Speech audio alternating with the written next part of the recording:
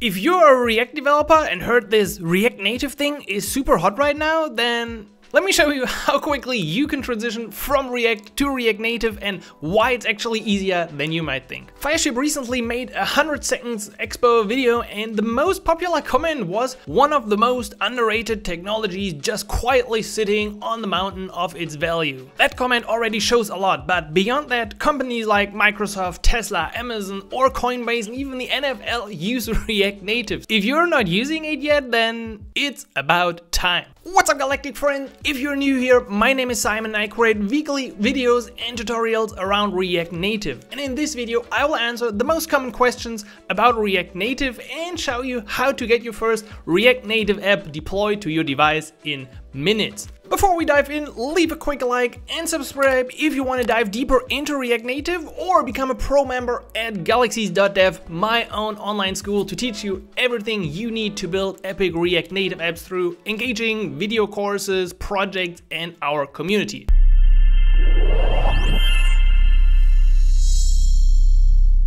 Why should I use React Native in the first place? Well, React Native allows you to build cross-platform apps without touching native code, or almost, more on that later. But so does Flutter or Capacitor, so why React Native? Well, first, many companies already have React knowledge and code, so it's really an easy transition for the developer. Second, React Native renders to true native components, unlike Flutter, which uses its own rendering engine for pixel-perfect design. Third, it's not just a web view around your web code like Capacitor or over in the past, which can limit both performance and also the native app feeling. After all, almost like every big company today uses React Native. Check out my other video about these. I will put a link in the description below.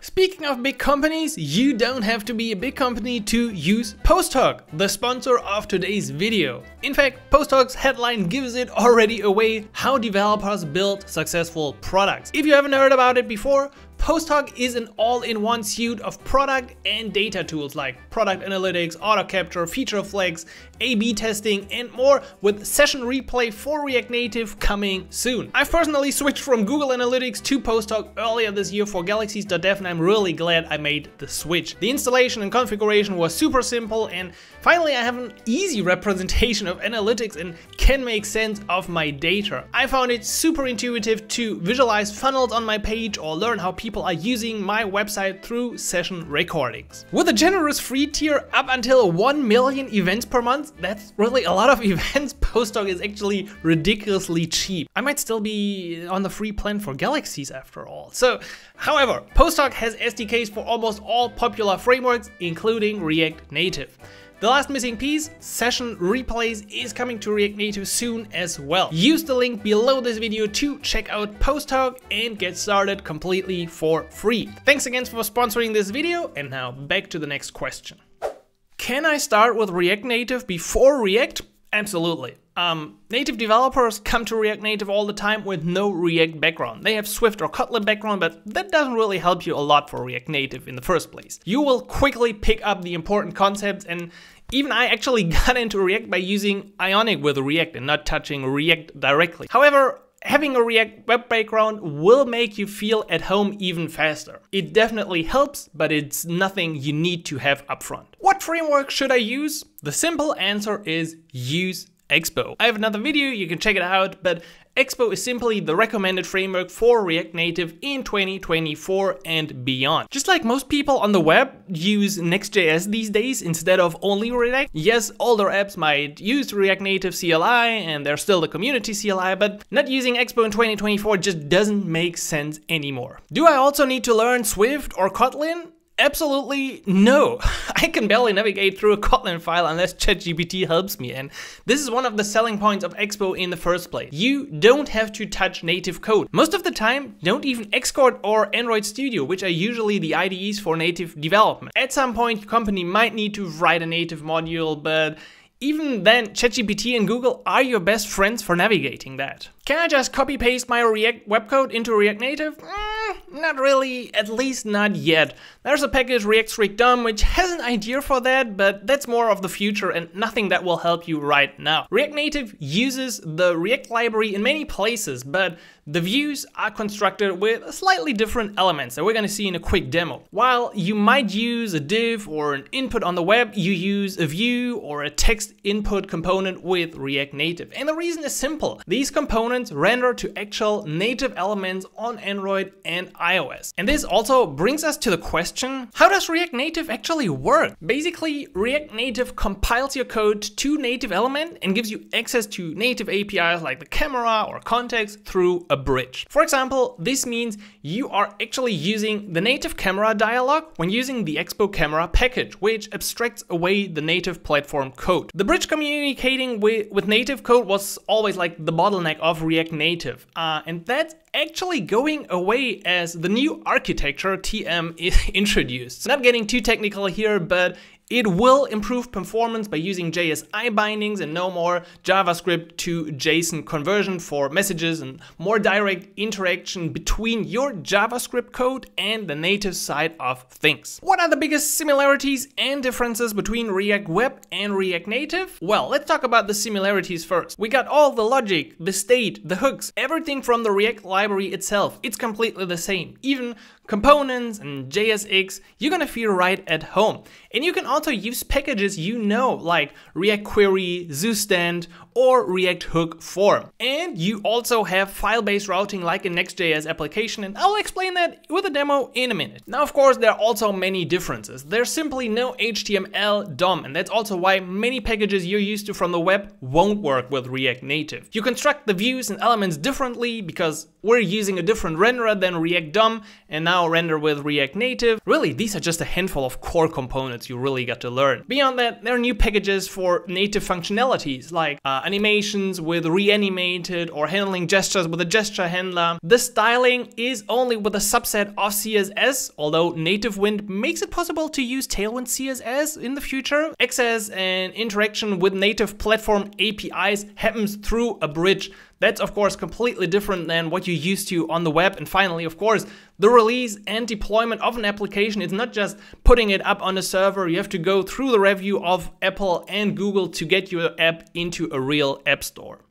Now let me show you how quickly you can get started with React Native. Simply use the Expo CLI to create a new application using npx create expo app, give it a name like my first app, and use the default template, which includes Expo router and file-based routing. Once all the dependencies are installed, you can run npx expo, which brings up the development server, and then we can just press I to open it up on my iOS simulator, and in about 1 minute, you've gone from setting up your application to having a working application right here.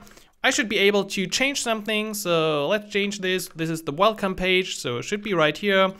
Hello video, and my application is working. Now, if you're coming from Next.js, the routing here might look a bit familiar and a bit strange. It is file-based routing. We're just using some different folders. We have layout files, we have index files for all the pages, and we can pretty much use the same logic that most projects on the web use these days to create new files and to create our folder structure, even though we're working in a native mobile application. Let's say we now wanted to use something of the native APIs like the camera. In that case, you would just install a package like this, npx expo install expo camera, and then you could just use the code shown by Expo here as an example. Now, there's a little problem. The camera doesn't really work well in my simulator, so how could I now try this on a real device? The good news is that Expo has us covered. So there's the Expo Go application, and here's my real phone. I can now scan this code and open this up in Expo Go. And voila, in about minutes, I have the same application connected to my device, and now I am finally able to use the camera view. Welcome, this is me recording the tutorial. Congratulations, you now have your first Expo React Native application running on a real device. It doesn't matter if it's an iOS, an iPhone, or an Android phone. The Expo Go application will help you to instantly have your React Native code deployed as a real application. Alright, that was quick and fun, right? But do I need to learn anything else? Well, not exactly learn, but you have to be aware that you're now working with smaller devices, really way smaller devices like phone or tablets. Beyond that, code has to be really performant for older devices. There are many very old Android devices, and the whole process of signing and submitting apps can be daunting, but once you've done it the first time, it's not that scary anymore, and things like EAS make it really easy to build and update your application. Now, at this point, we can answer another funny question, that is, can React Native also be used for other platforms? And this is where it becomes even funnier. If you're a React Native developer, you can by now build actually good web applications as well. That's what usually called universal apps. However, if you don't like Expo Web, you can also use a mono repository approach and share parts of your app between Next.js and React Native to get like the best of both worlds. I made a video on these setups, including the T3 Turbo stack as well. On top of that, you can build Mac and Windows apps which perform actually better than Electron. By the way, Microsoft is pushing this package forward so you can build performant Windows applications. And beyond that, you can also target TV apps. Amazon is pushing that package forward, and there's also support for Vision OS, and I think you can also develop for Xbox. So you can cover pretty much every platform you want with React Native. Alright, this hopefully gave you an impression of how easy the transition from React to React Native is and why it's becoming a central technology for big and small companies. Same can be said for today's sponsor, Posttalk. Go check them out using the link below this video and get started completely for free up until 1 million events per month. Posttalk is the all-in-one suite for your tools, just like Expo is for React Native, and Posttalk has session replay coming for React Native pretty soon. I'm sure we're gonna talk about that again in an implementation. Let me know in the comments, and meanwhile, check them out at posttalk.com. Understanding React Native opens up tons of opportunities for you as a developer and companies alike. You can reuse code, target multiple platforms, and build native performant apps. Even if you heard that Flutter or Swift UI or whatever are the future, React Native has become a bulletproof technology supported by a vibrant community, including biggest companies in the world. If you want to get started with React Native today, check out my free videos here on YouTube or become a pro member on my platform galaxies.dev, where I teach React Native with in-depth video courses, projects, and support through our community with the shortcuts to get you to your goal. So let me know, what are your thoughts on React Native? Let me know in the comments, and check out the video I pinned up here if you want to see what other companies are building with React Native. Of course, stay subscribed and I'll catch you in the next one. So until then, happy coding, Simon.